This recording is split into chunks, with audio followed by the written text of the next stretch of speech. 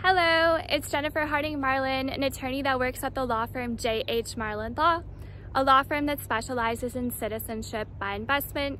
Today's video is video number 3 in a series of 10 that talks about why we recommended a particular citizenship by investment program to a client.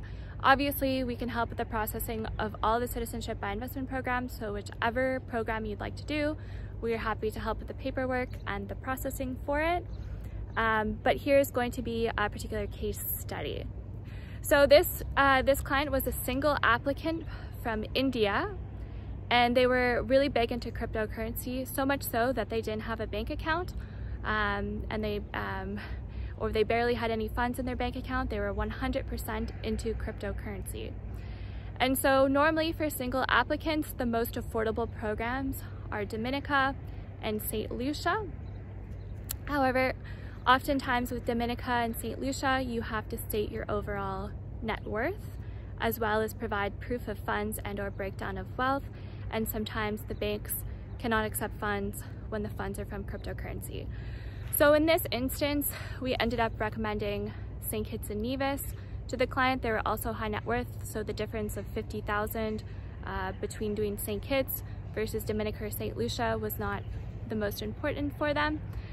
The most important for them was like ensuring that they are approved and having the highest level of visa-free travel as possible, and also being citizen of a tax-free country. And so in St. Kitts and Nevis, you could provide proof of funds by providing crypto statements. They cannot be like exported Excel spreadsheets, but they do need to have be like on a centralized exchange like Coinbase or BlockFi in their name, showing that they have the funds. And for St. Kitts and Nevis, you do not need to provide a detailed breakdown of your net worth. You can simply check off a box. So we helped the client with the St. Kitts and Nevis program. They did the regular procedure and then relocated.